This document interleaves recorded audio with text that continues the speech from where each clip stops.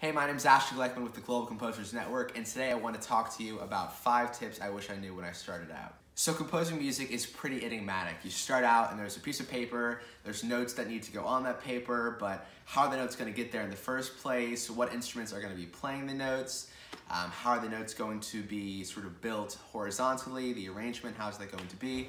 And these are all perfectly valid questions, and especially when you're starting out, these questions sort of hit you like a big brick wall. But there are quite a few things that when I started out I wish I knew, and I think it would have helped me quite a bit. So I just want to go through those 5 things right now, so hopefully that'll help you guys. First one is start out with the small ideas. So a house can't be built without the foundation, a flower can't be grown without a seed. It's always the small ideas that then blossom into these huge ideas. And so a lot of times when we're writing music, we think, oh, there's going to be a huge brass section and then a huge percussion section, and it's all going to grow to this grand crescendo. And that's totally cool. I do that all the time as well. But it's also very important to say, okay, what is the smallest idea that this whole entire piece can be broken down to? Right? The Jaws score is so much more than those 2 notes, you know. But it can all be broken down to those 2 notes, or, you know, one of the most famous of all time is the, you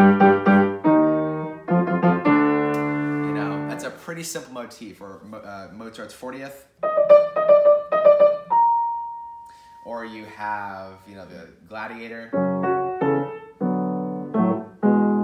These are all ideas that can be written out on a piece of paper, and you know, with a couple harmonic ideas that can then be changed in different instrumentation and be placed within different scenes of the movie, and depending on the accompaniment can be used in a variety of ways. So themes and motifs and all these type of things are the small ideas that can then be developed into these huge ideas. The next one is a super important one. Save, save, save, back up, and back up. So when you're writing music and you're working on a film or something like that, and you're working on a cue, sometimes you're so under the deadlines that you totally forget to save your project, and maybe you don't have autosave on at the beginning, and the project will crash somehow and you'll lose all of your work, and that could be absolutely horrific.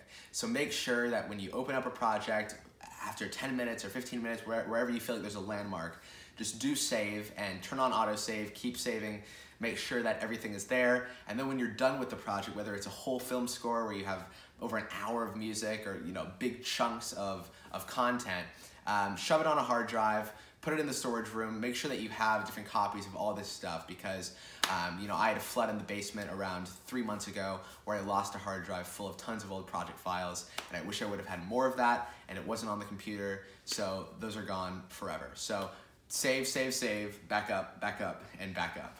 Next one is it's super helpful to be bilingual or multilingual in terms of DAWs. So I started out in Logic Pro X and I had a great time with it. I think it's an amazing, amazing platform. And then I moved to Cubase because I really liked the feel and the look and the MIDI editing capabilities, etc.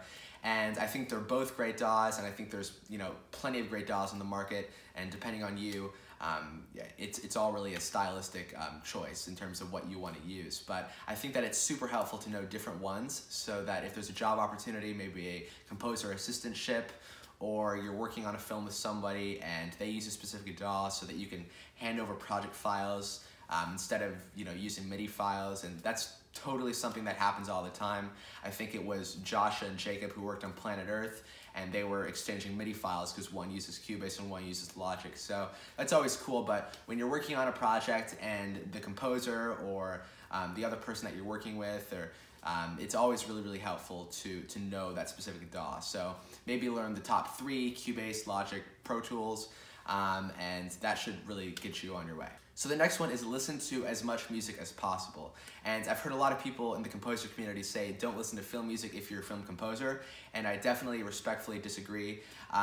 Throughout my years of composing, I love to listen to other types of music, but I also love to listen to film music because there's so much film music that isn't only great film music, but also great music. And it's just great to listen to without the film and everything like that. And you learn so much just from listening to it about arrangement and orchestration and the language of music. And I think that it's definitely something you should do, is listen to tons of different film scores away from the film, but also with film, so that you know how they function in different ways. So that's super important, but also whether it's rock or rap or country or anything, there's something that you can learn from each of them. It might be something that you don't like, something that you do like, but they're all something that you can put into your pool of influence and take with you and learn from. So listen to as much music as possible, whether it's rock, rap, dubstep. You'll learn something from all of it, and it's definitely super, super helpful in your development as a composer or as a musician. So the next one is learn your instrument. So if you're a composer in the modern day, more than likely you're going to be using a computer to write music. But also this applies to pencil and paper. The whole concept is just learn whatever it is that you are writing music on.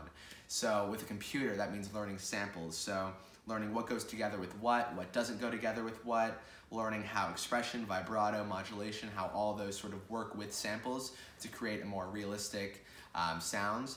This also goes into plugins, automation, everything like that. So all the things that you will sort of need to actually visualize your music and actually create it within the computer. Definitely spend quite a bit of time on that, because when I was starting out, I spent most of my time on composition. And if I could go back, I would say like maybe 60% composition, 40% learning the computer, because it is so helpful when you begin to understand a lot of the composition aspects, being able to know how to apply them and how to create them and produce them within the computer. So there are the top 5 things I wish I knew when I was starting out. So if you guys want to become involved with the GCN, definitely join our Facebook group, check out our website, globalcomposersnetwork.net, and subscribe to the YouTube channel. And again, thank you guys so much for watching, and I look forward to seeing you guys next time. Bye.